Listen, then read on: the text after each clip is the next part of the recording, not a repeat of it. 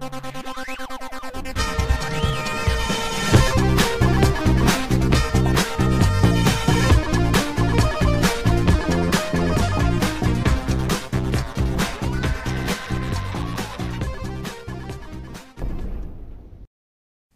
guys, welcome back. This is Matt Chat episode 310, featuring the third installment of my interview with Anthony and Nicola Caulfield, the producers of From Bedrooms to Billions and the Amiga Years documentaries. This part of the episode, we talk more about the Amiga, why it was so much more successful in the UK than the US. We talk about the CD32 and the impact of Nintendo and Sega's consoles on the UK games industry. A lot of great stuff here, so without further ado, here is Anthony and Nicola Caulfield. Well, it looks like the film is doing really great publicity there. I saw you had a clip or an interview, I guess, on, was it BBC Breakfast or some show like that? And, yes. And that was I don't know anything about that show, but I noticed right after you guys were off, they said they were bringing on Peter Davidson. I mean, this must be a huge show. I mean, what a great break.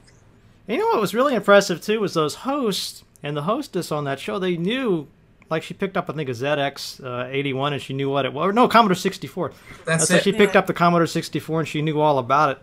And that just blew my mind. I can't imagine in America having a a breakfast show like that. They would be like, computer? What's a computer? They were very, very good, weren't they? And they were geeky, and they were really into it. They were, because they do that thing where we were on twice. We were the last slot before the sort of main hardcore news. So but getting on breakfast television is a big break, and certainly with the film coming out. And when they wheel you in and the lights are low and while the newsreader is reading, and both presenters were like, wow, it's a Commodore 64, and they were literally like 12 years old all over again. And suddenly it was like 5, 4, 3, 2, 1. And then they had to be all serious and go. But yeah, it was quite amazing. But we find it really interesting that so many people in British broadcast, they just don't recognise. It's not just about the British games industry, but they just don't realise how tiny broadcast is when compared to the video games industry. They genuinely just think that video games is still played by a couple of hippies in the back of the room, a couple of niche geeks or something, and they don't realise how big it is. Long-haired guys in basements with a bookshelf full of old games. What a cliche! But it's true. It's true. It's a stereotype that it seems to be more of a UK problem. That we went through this whole thing about all games are violent. It's like, well, we need to ban video games because they're violent. Well, ban magazines because magazines have violent. There's some there's magazines with guns in. So when anything happens, it's always like they played violent video games. It's like but they could have been reading like Guns and Ammo or something. It's not all down to games. And so, we also don't have the guns. You don't have as many guns there, I don't think. Is that? I'm pretty sure that's true, right? We don't. No. It's not like here where everybody's got at least 2 shotguns and AK-47 in their truck. Bazookas. No, I just had to sell my bazooka. I was really sad. It's a good home defense weapon, a bazooka. Now they've got some strange views over here about video games. They're trying to. There's a lot of people working hard trying to change those attitudes. It's just we always find it where broadcasters will say, oh, we don't like games because people are not watching television when they're playing games, and say, well, but you produce a lot of documentaries about music and books, and you can't read a book and watch television at the same time. So it's a silly argument, and I think it's probably just. There's an element of shock when you sort of say to them, do you know that the games industry turned over $100 billion last year? It broke $100 billion. Another thing in this country as well that they're doing at the moment is the government are really trying to get youngsters back into programming. Yeah. So that's a big drive. So I do think that media has to pick up on that. It is getting covered more in the news now because it's quite a big thing that children are programming again. I mean, our son is at school. He loves it. He comes home and goes, I've done this. This is moving across the screen and everything. And I think it's great for kids. And he's 8 years old, so that's about the right age too, right? Yeah, and he loves it. it might just be one little thing moving across the screen. You're just so excited. Do you know what? One of the things we found was when we were making the movie, the original From Bedrooms to Billions, was that a lot of the developers got obsessed with the idea of programming, because the television, our age group, was this mystical box that you had no control over. Programs were broadcast into it. You sat and watched it. Maybe you had a choice of changing a few channels, but effectively you couldn't manipulate it or do anything with it other than turn it off. And suddenly you had this little keyboard, this little computer that you could plug into it, and with a little bit of skill, you could suddenly project things up onto the screen. And I think that was a really fundamental moment. I think a lot of kids got obsessed with that idea, and I mean obsessed in a good way, because it channeled their focus massively and helped kickstart an entire generation. And that was going on in other countries as well. I know From Bedrooms just deals with the UK industry, but it's a rise and fall story. But it was going I heard the on. same thing. I was just interviewing the Alexei Pajitnov of Tetris. He was in the Soviet Union, and it was the same exact story. About he described out when he first did his program and how he's I can control this thing, and that was so exciting. Yeah, so I think that's great. I hope we can have some similar government. I guess it's a government initiative there to get more kids. I hope we can have something similar in the U.S. I had John Hare on my show not too long ago. I guess it was back in 2011. I remember one of the things that he got on this spiel or rant or whatever you want to call it about how I'm kind of putting words in his mouth here, but he's talking about how the consoles kind of dumbed down everything, and console gamers just were never as smart as the computer gamers were, and they weren't ready for more. Basically everything had to get simpler to sort of cater to them.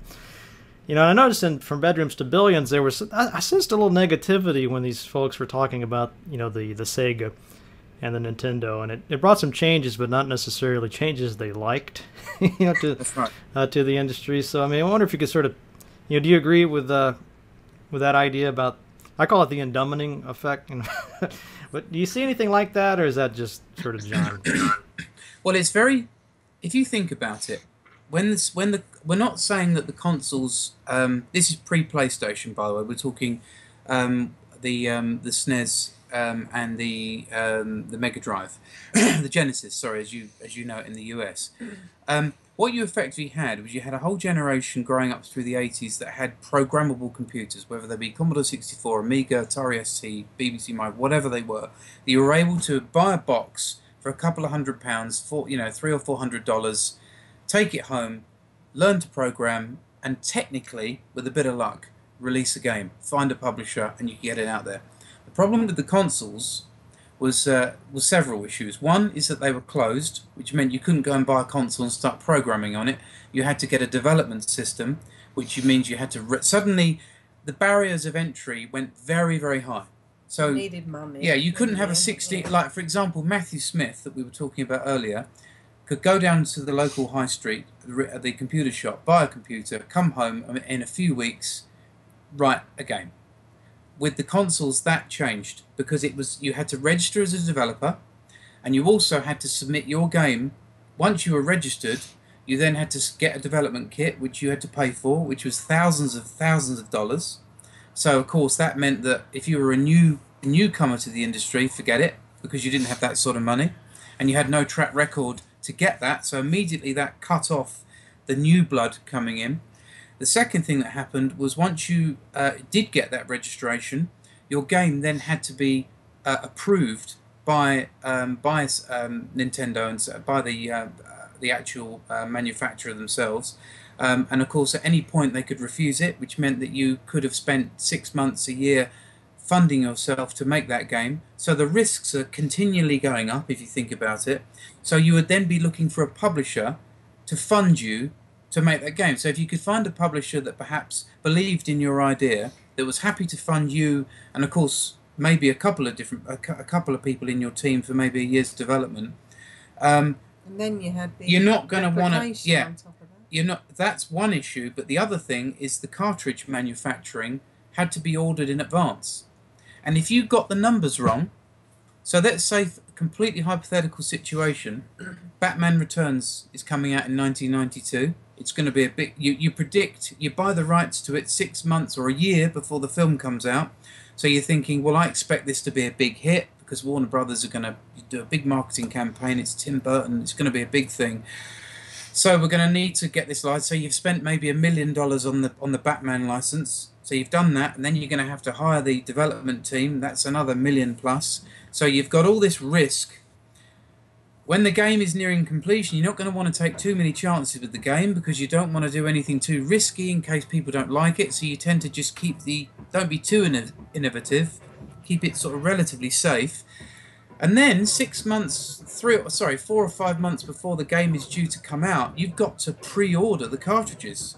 Now, if you get the number wrong and you order, say, 100,000 cartridges, and they're pretty expensive, you know, we're talking maybe $15 a cartridge. You didn't get many discounts. It was expensive to make them. If you got that number wrong and you ordered 100,000 and those 100,000 sold out in 3 days because the game is brilliant and the magazines review it, it will take you 3 months to restore those to order another batch. So you'd over-order. You'd say, well, just in case it's a hit, I'll better order 1 million cartridges. So you suddenly started to find that... You had to kind of hedge your bets. Hedge the bets. Don't take too many chances. Yeah. Go for... So you saw a huge number of licenses. And this is... I'm talking from a European...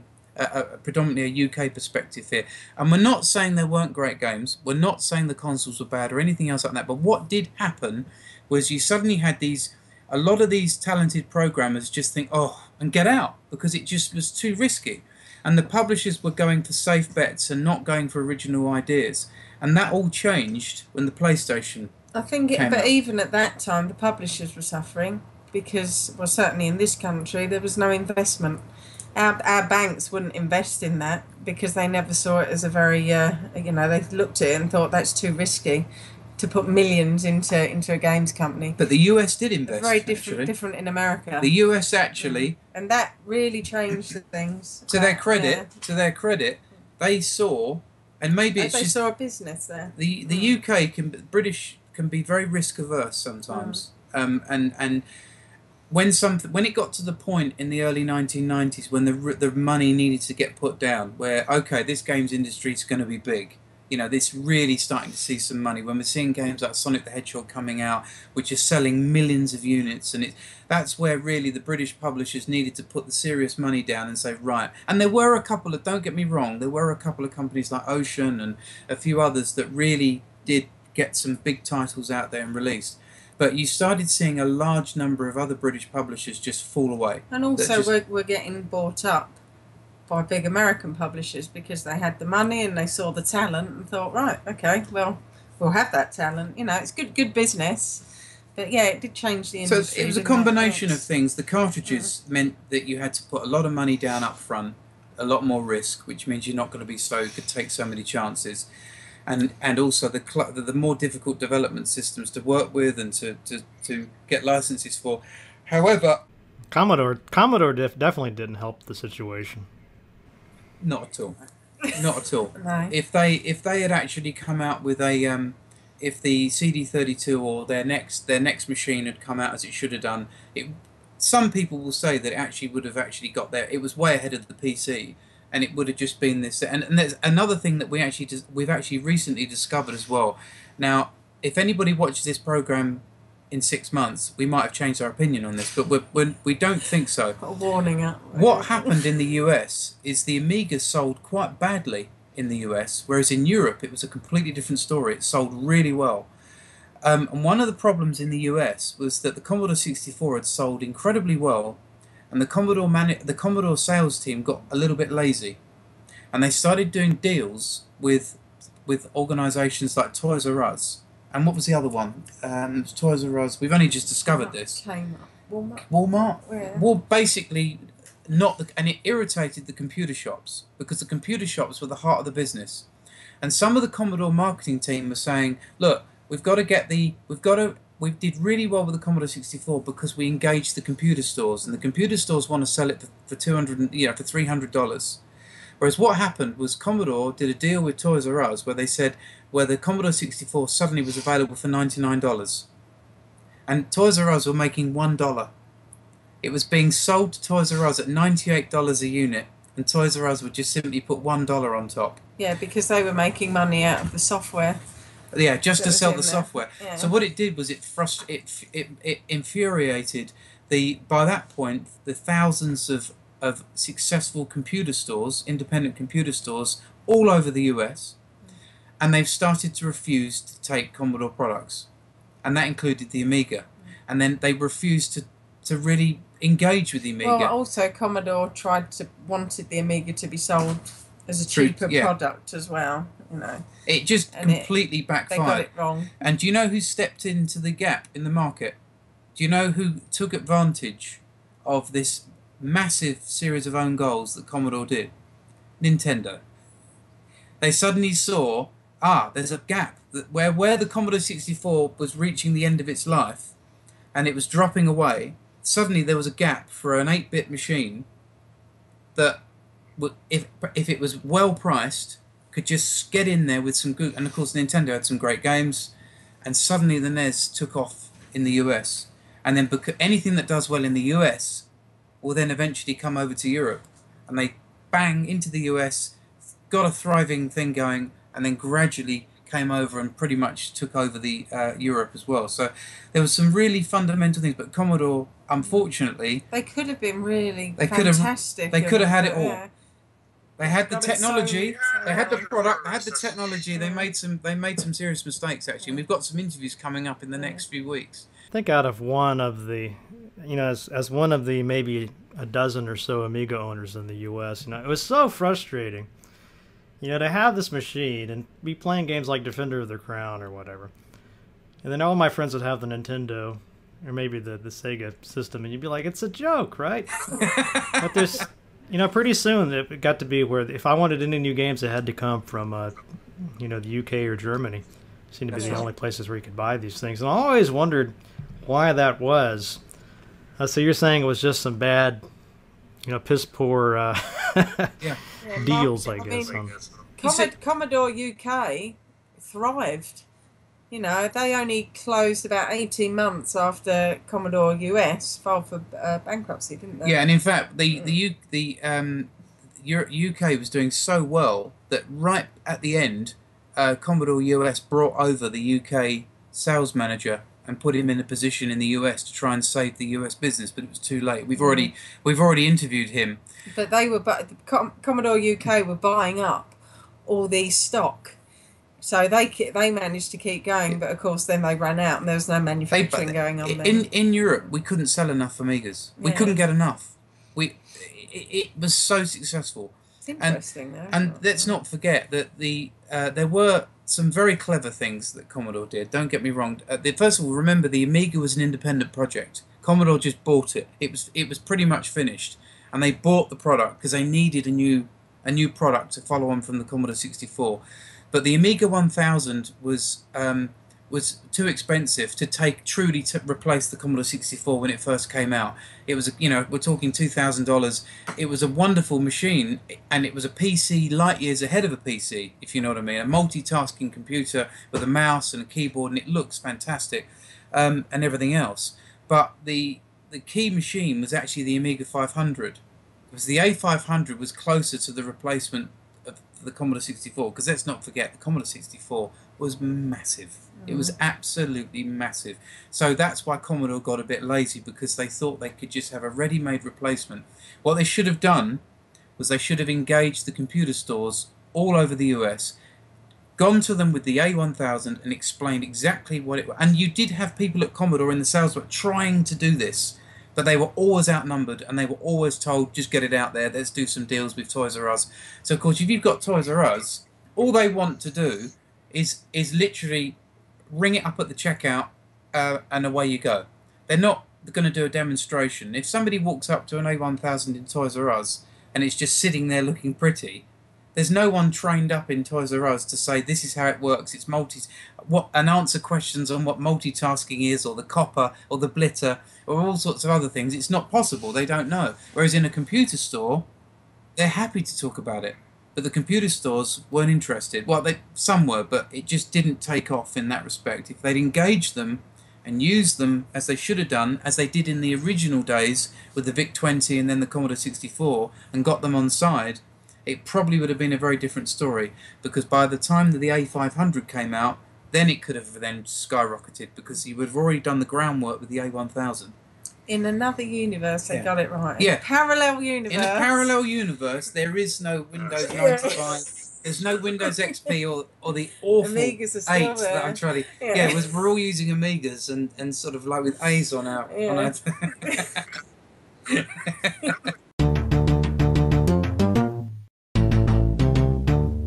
And that's all for this week's episode. I hope you guys enjoyed that. Should be back next week with the final installment of this interview, and I might also supplement it with a little special, maybe my 10 favorite Amiga games or something along those lines. So stay tuned. I know you guys will enjoy that.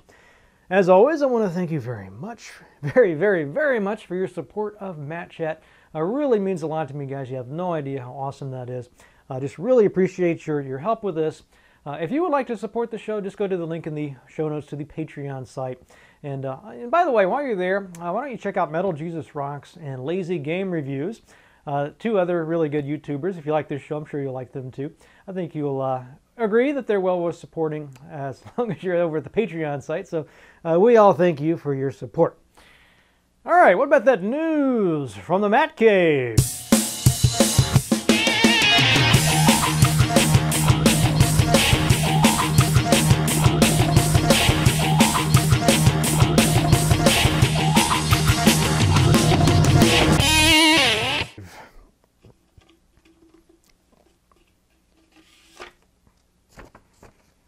All right, lots of news. Let's see. First of all, a little news related to this, to Anthony and Nicola Caulfield. They've got a Kickstarter up right now to make a special edition version of the Amiga years. They're trying to raise $22,000 to make that happen. Basically, what you'll get is a second CD, or second DVD rather, with another 90 minutes of footage from those interviews. You know, definitely a no-brainer if you're an Amiga supporter, so go check that out. I think you can also upgrade. If you supported the original Kickstarter, you kick in a little bit more and you get these special edition versions. So definitely worth the time to check that out. Other news, there's a bit of a fiasco over at the Chris Roberts Space Industries and the Star Citizen game. I don't know if you guys have been following this. I'm not going to go into detail here about it, other than just to let you know it's some kind of shenanigans going on in the wake of a sort of an expose from some disgruntled employees from the Star Citizen project that's been published in The Escapist. Chris Roberts made this really long, impassioned response, basically saying it's all a guy named Derek Smart's problem. So I'll just throw it out there. If you have thoughts on it, I'd like to hear them. You know, I can't pretend like I really know what's going on with that, though. So anyway, all is not well with the Star Citizen project. Very unfortunate. Also, a couple other Kickstarters I wanted to mention. One is called Aurion, not with an O, but with an A-U. Legacy of the Corey Odin. These guys are pretty cool. This is an African, it's a fantasy, well, let me back up. It's almost an action RPG set in an African fantasy setting, which I bet you probably haven't seen anything quite like that before. These guys are based in the Cameroon. I'm going to try to get them on the show. I just think that's really cool to get some of these, outside perspectives, or I guess, or, a Cameroon developer. Well, why not? Sounds awesome. Let's see, another Kickstarter called Megamagic, Wizards of the New Age. This is kind of a medley, I guess, if you will, of several different genres of games. It's Diablo meets Pokemon meets Zelda meets Command and Conquer. That's only got 9 days left. They're trying to raise $20K. So anyway, I checked it out. It looks pretty interesting to me, but go check it out, see what you think. 20K is not a lot of money, and it looks like it's a pretty fun game. So I think that will do it for the news. Yeah. All right, so what about that ale of the week? Well, this week I've got a little number called the Milk Stout Nitro, America's Stout, from the Left Hand Brewing Company.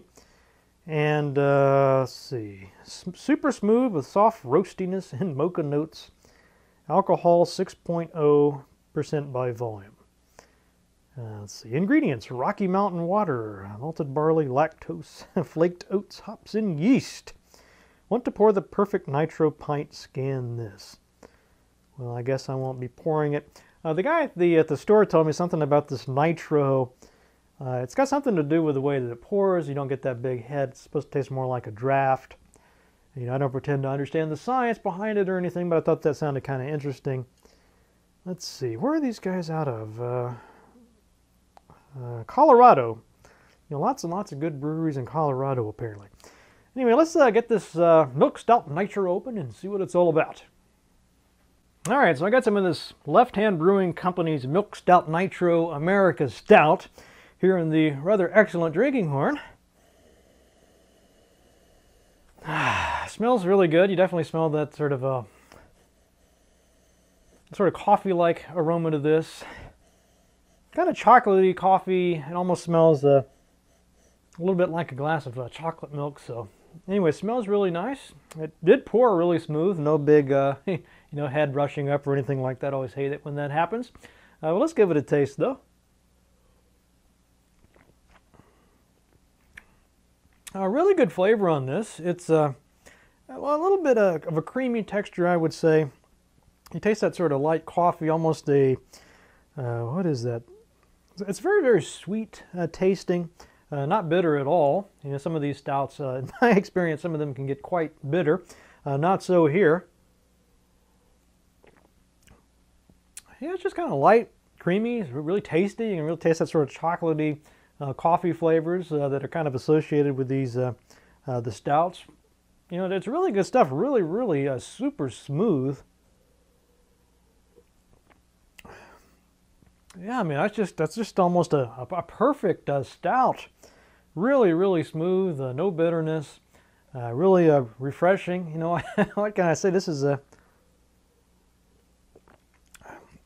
yeah, an excellent choice. A really, really good choice on this. I'm going to go a full 5 out of 5 drinking horns on this. If you like the milk stouts or even stouts, I say definitely want to try this. Actually, quite good. So 5 out of 5 drinking horns for the Milk Stout Nitro. All right, so let's wrap this up with a quotation. And we were talking a little bit in the video about our originality, and I found a really good quotation that I really liked about it. Originality from Lawrence J. Peter. It goes something like this. Originality is the fine art of remembering what you hear, but forgetting where you heard it. See you guys next week. See you guys next week.